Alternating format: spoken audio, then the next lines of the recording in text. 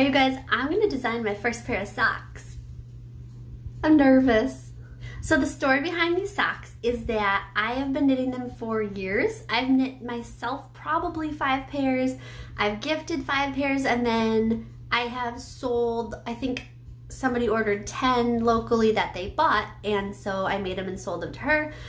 But I have not yet made the pattern, and for some reason I'm really nervous because I've never actually written a sock pattern for other humans to read and understand. I don't know why. I know this pattern by heart and I know they work, I know they fit, but I just seem to have this imposter syndrome, like, who am I to design socks?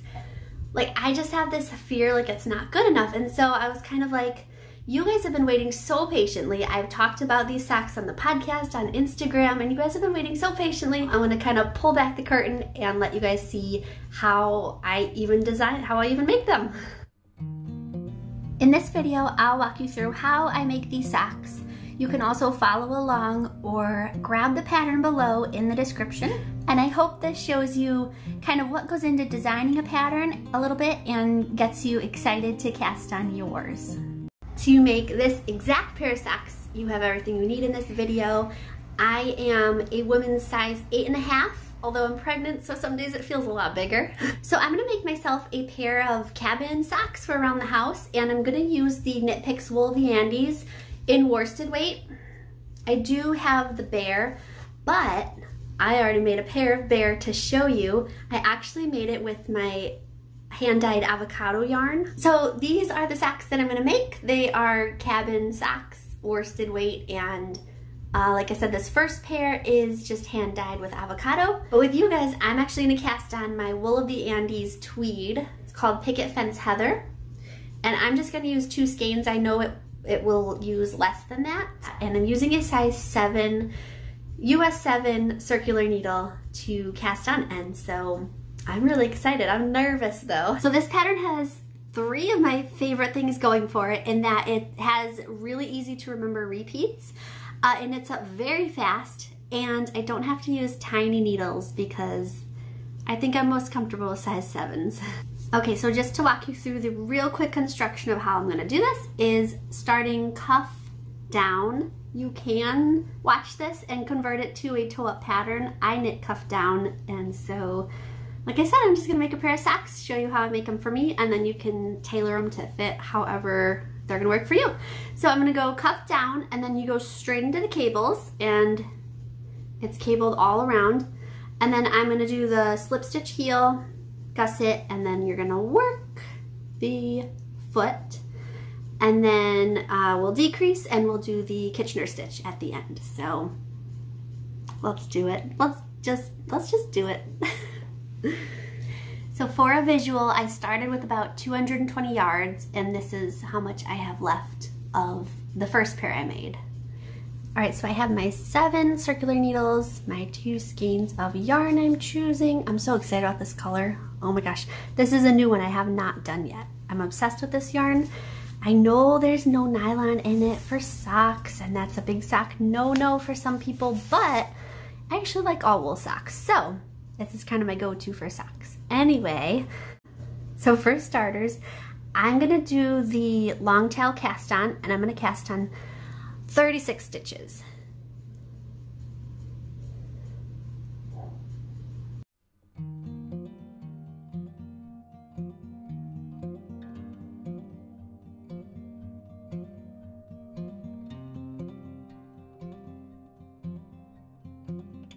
Okay, I'm gonna place my marker, and then we're just going to make sure we're not twisted here. And we're gonna go into the cuff, which is just a 1x1 ribbing. So you're gonna knit 1, purl 1 all the way around. And we're just going to continue that for 14 rows.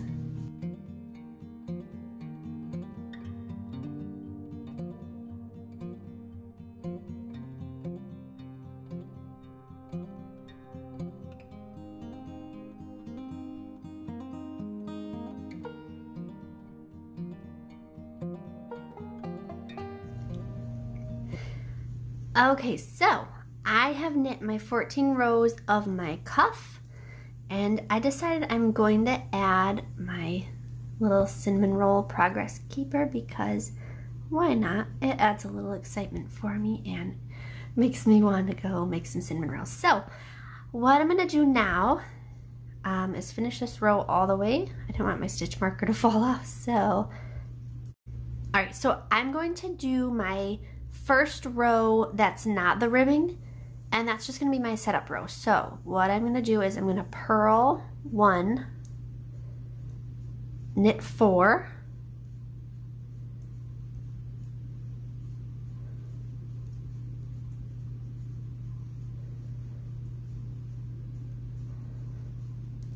purl 1,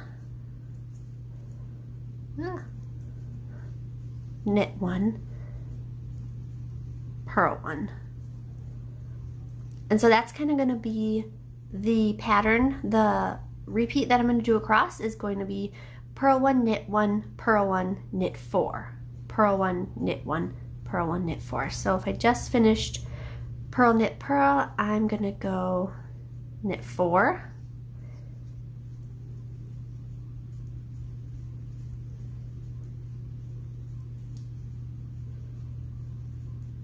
and I'm going to do something with those 4 knit stitches in the next round. So now I'm going to do my purl, knit, purl,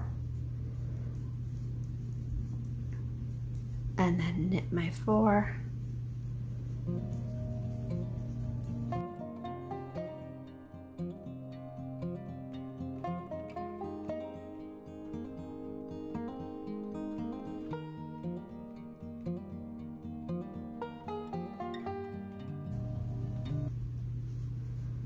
Okay, so for this very last repeat, I'm going to knit 4,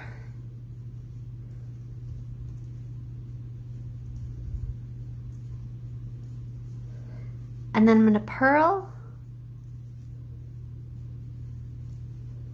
and then knit 2 together. I'm going to knit these last 2 together so that it's a seamless I guess continuation once you take the stitch marker out. That way it's the 4 purls that I just, or the 4 knits that I just did, and then purl, knit, purl going into the next knit. So I'm gonna slip my marker,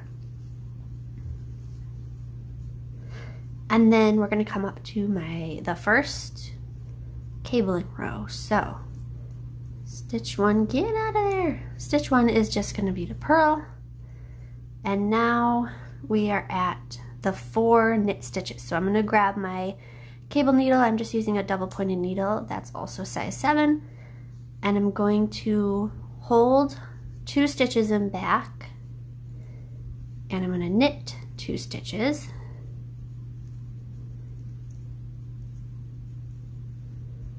From the left needle, and then knit the 2 stitches off of this cable needle. And I'm just gonna do that all the way around on this cable row. So do my cables and then purl, knit, purl.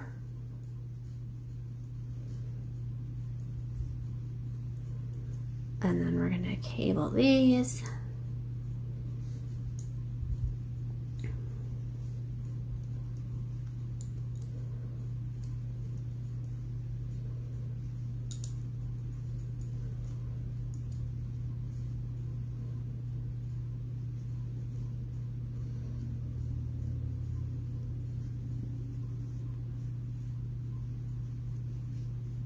And then I'm just going to do that around, and I will meet you back at the beginning of the round.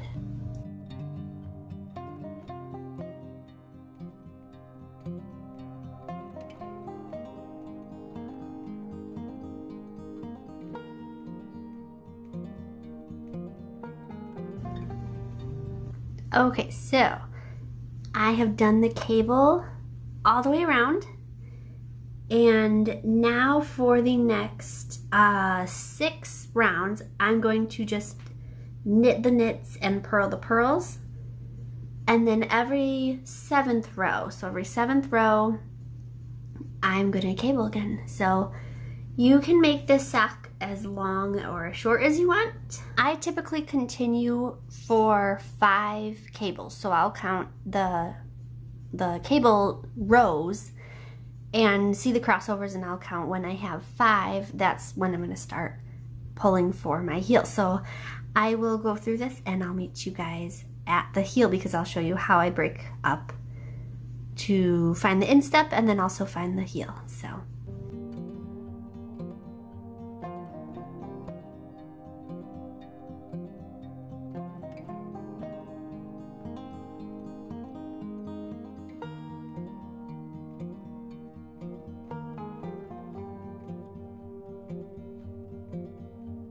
So I finished the leg of my sock. After the cuff, I followed the cable pattern all the way until I have 5 cable crosses.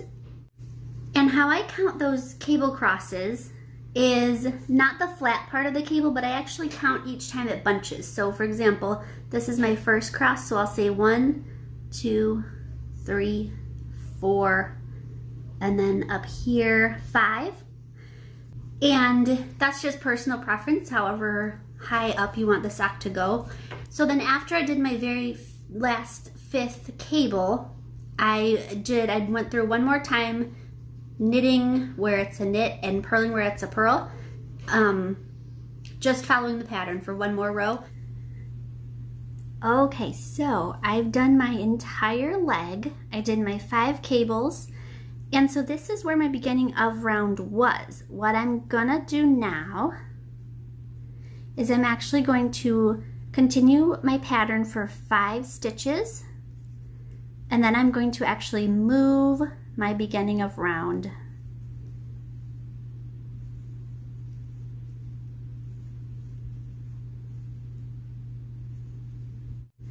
Okay, so my beginning of round is no longer here. I'm going to flip over and I'm going to follow the pattern, knit the knits and purl the purls across these 17 stitches. This is going to be the instep, and I'm not going to touch this while I work on my slip stitch heel over there. So just going across these 17 stitches next.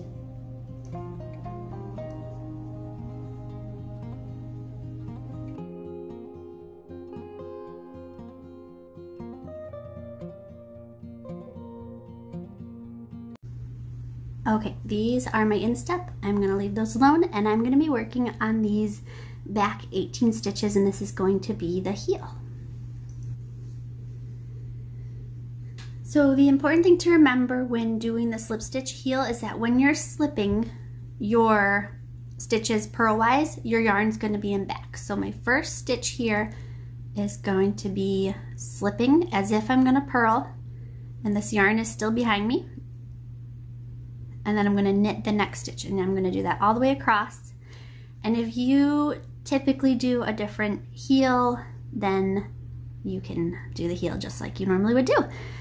So then I'm going to slip, knit, slip, knit, all the way across. And when I get to the end of these stitches, I'm going to stop. Okay, I'm at the end of that side of the heel. I'm going to flip back over, again ignoring this needle completely. Now what I'm going to do, looking at the purl side, I'm going to slip my first stitch as if I'm purling, and then I'm going to purl across the rest of the needle.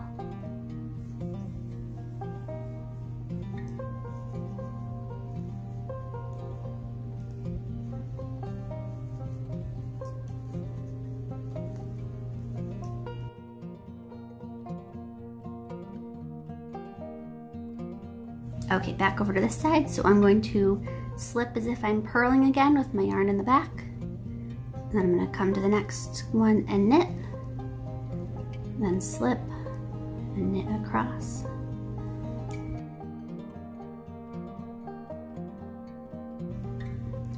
And then flip it back around. We're on the purling side. So we're going to slip the first one to purl and then purl across all the way.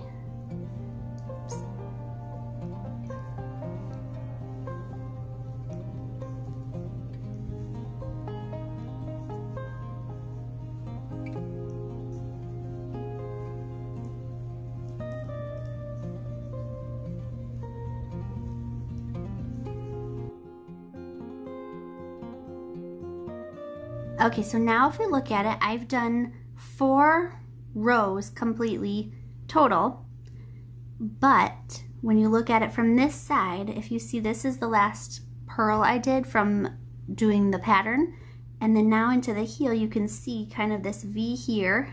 I'll use my needle. You have 1 V here and 1 V here. So even though I've done 4 rows, it's showing these 2 kind of pop out. So I've done 1 and 2, and I'm going to continue this until I've done 7, and then I will meet you guys back here.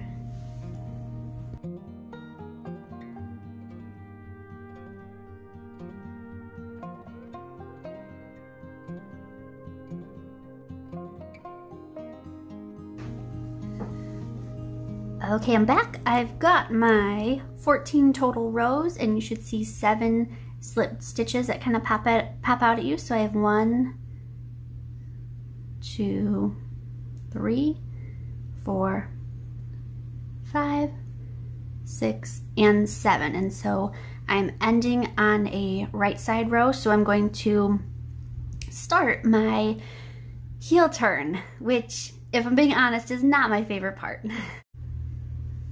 So what I do is I'm going to slip this first stitch as if I'm purling again with my yarn and back, and then I'm going to knit 9.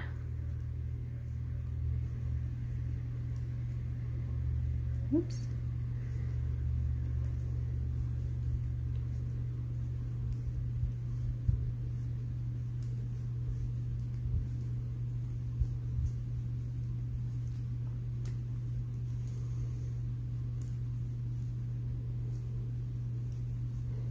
So I'll have a total of 10 stitches on the needle,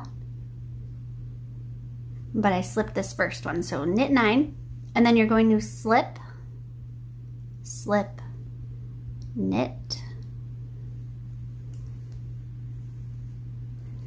and then knit 1. And what I did is I created a little gap, which will be a little bit easier to see on the other side. So after I knit 1, I'm going to leave these stitches on this needle, flip back over,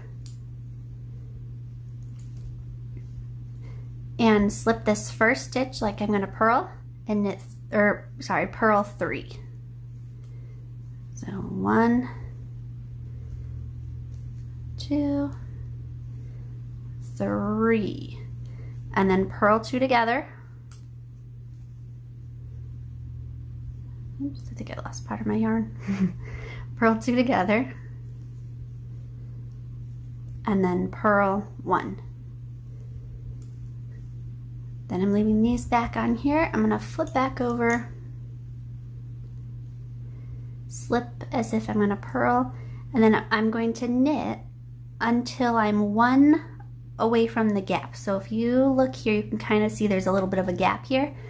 So I'm gonna knit all the way up to here till I have 1 stitch before the gap.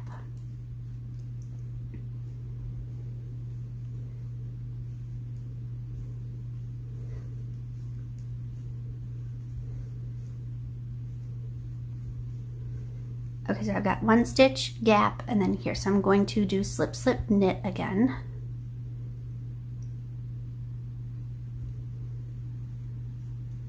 And then knit 1. And I'm leaving these stitches, flipping back over. And really what I'm gonna do is just repeat this until all of these stitches are worked and there are no more gaps.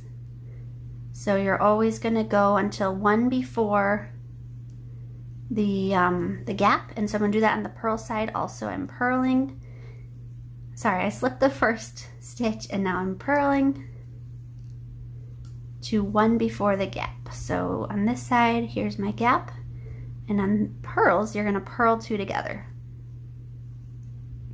and then purl 1. Flip back over, slip as if I'm gonna purl, knit to that gap,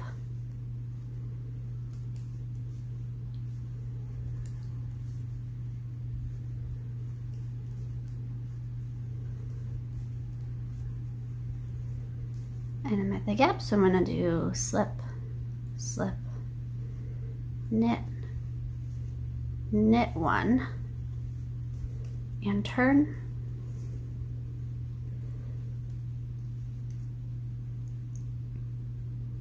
Slip as if I'm purling, purl across to the gap, and then I'm going to do the purl two together over that gap again.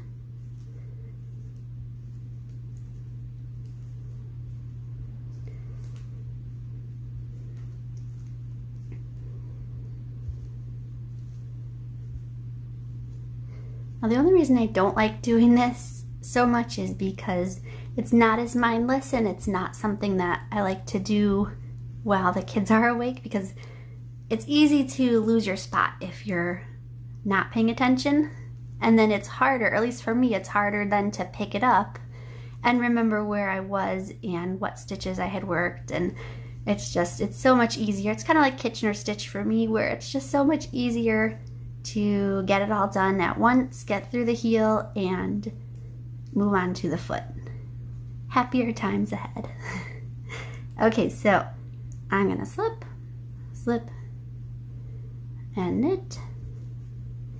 And now I've worked all the stitches on this side, but if you look, I still have my gap over here. So I'm gonna flip back over, get some more yarn,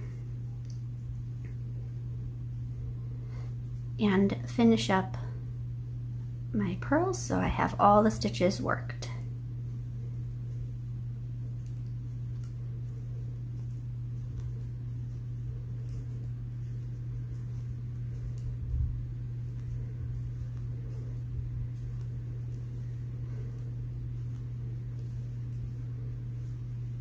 Oops. Okay, last two, purl two together, and I'm there. So now what I'm going to do,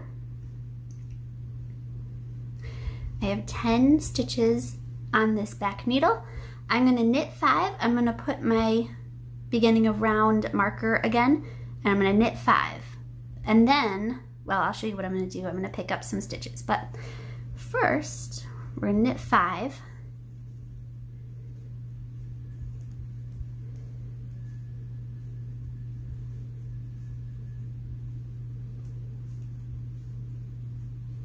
I'm gonna scoop that up and go 5 more.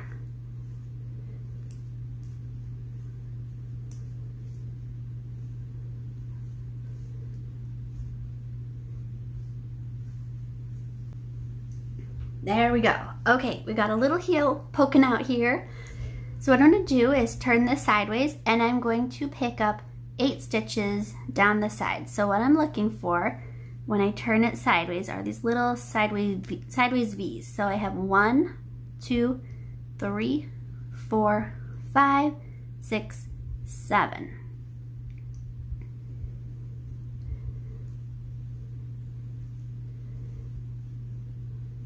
One,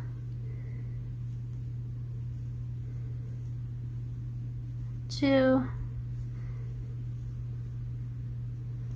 3, 4, 5, 6, 7. And then some people choose to pick up the leg. I actually am, because it is a chunkier yarn. So from in between the stitches here and the stitches here, there's a horizontal line. I'm actually just gonna pick up from front to back, and then I'm gonna knit through the back. Oops. See if I can get it. Knit through the back row and pick up an extra one, and that will close that gap up a little bit. So I now have 2, 4, 6, 8, and I'm gonna place my marker here. Okay, so I picked up my 8. I'm gonna slip on a new marker, get some more yarn, and then I'm gonna just follow in the pattern across my instep, those 17 stitches that we left just hanging out. I'm gonna pick those up following. If it's a purl, I'm gonna purl it. If it's a knit, I'm going to knit it.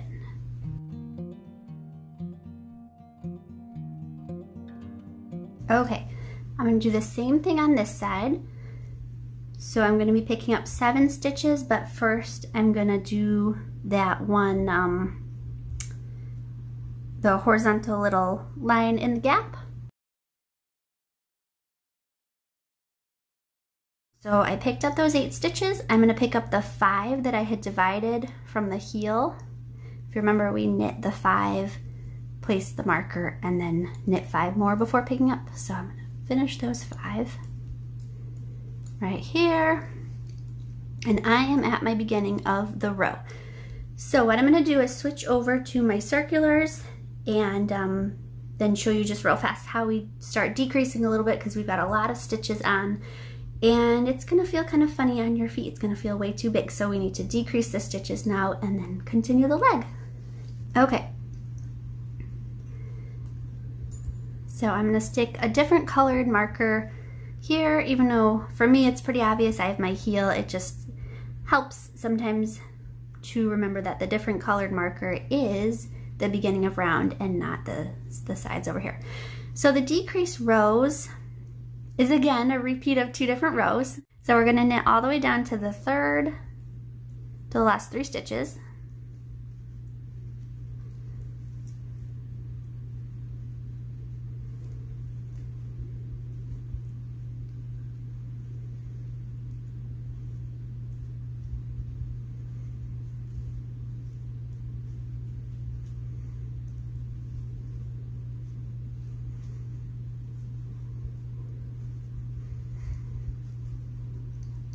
Okay, last 3 stitches. I'm going to decrease by knitting 2 together. Oops. And then knitting 1. And I'm going to slip my stitch and just knit in the pattern. So I've got a purl, knit, purl, and I'm not on a cable row, so I'm just going to knit.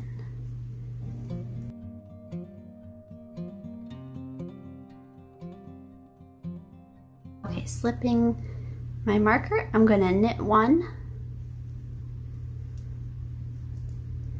and then slip, slip, knit 2 together, and then knit all the way back to the round, the beginning of the round.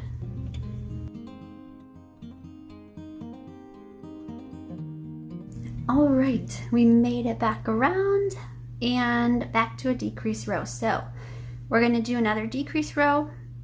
You're going to knit all the way down until the last 3, knit 2 together, follow the pattern, and then on this side over here, we're going to knit 1, slip, slip, knit 2 together, and then knit all the way up. And then you're just going to continue alternating between a decrease row and a knit row until not in between these blue stitch markers, nothing's going to change there, you're just cabling and following the pattern, but in between the blues and the yellow stitch markers, you're going to continue decreasing until there's 9 on each side. So 9 stitches left here and 9 stitches left over here. And then once you have 9 on each side, you're back to 35 stitches because you had 17 for the instep.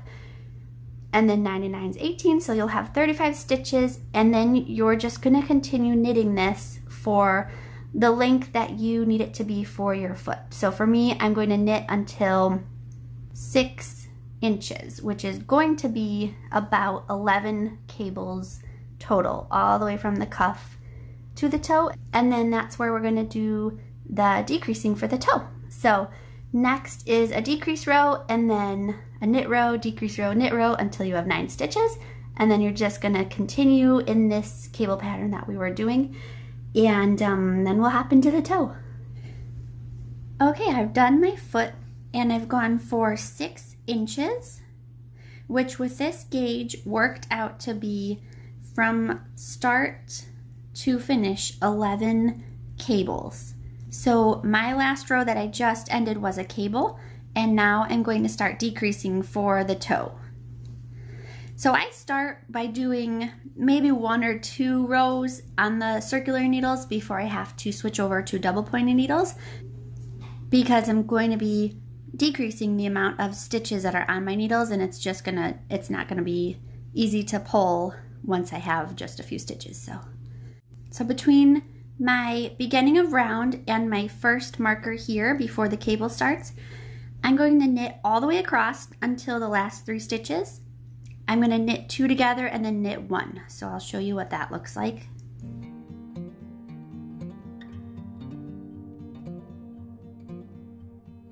I'm doing a knit 2 together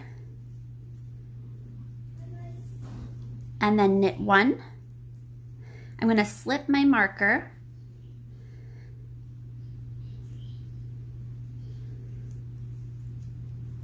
and then for the first stitch I'm going to knit, and then I'm going to do a slip, slip, knit. So I'm going to slip 1 stitch as if I'm knitting, slip the second stitch as if I'm knitting, and then with the left needle I'm going to insert into both of those and knit them together.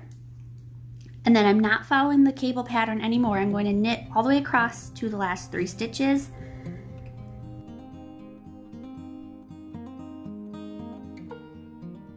Okay, last 3 stitches, I'm going to do the same thing. I'm going to knit 2 together, knit 1, and then slip my marker. And then for the last little section before my back to the beginning of the round, I'm going to do the knit 1, slip, slip, knit. So I'm going to knit 1, slip, slip, and then knit. Oops.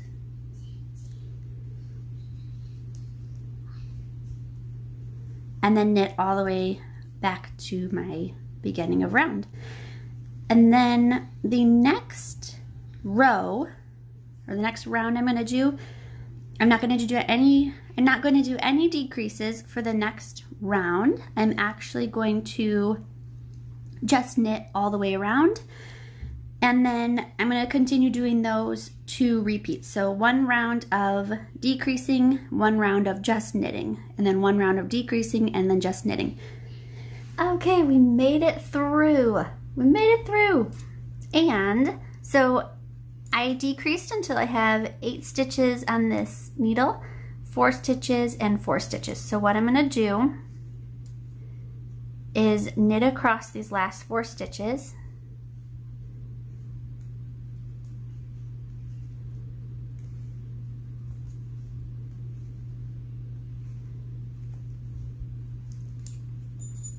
And then I'm going to cut my yarn so that we can do the Kitchener stitch, which is honestly just a whole thing for me. I always have to pay attention to what I'm doing with that. So what I'm going to do for the Kitchener stitch is grab my yarn needle. So kind of the first thing we do is our setup stitches. So on this front needle we're going to purl. We're going to leave the stitch on there, and then on the back we're going to knit. See if I can get it in there. And leave the stitch on there. And now we are ready to start. So we're going to knit this first stitch on the front needle and take it off, and then purl the next stitch on the front needle but leave it on. And then in the back we're going to purl that stitch and take it off, and then we're going to knit the back stitch but leave it on. So we kind of switch back and forth. So over here we're going to knit off, purl on, purl off, and knit on, and then knit off, purl, oops, let that cut off all the way, purl on, purl off, and knit on. And then we're going to knit off, purl on, purl off, and knit on, knit off,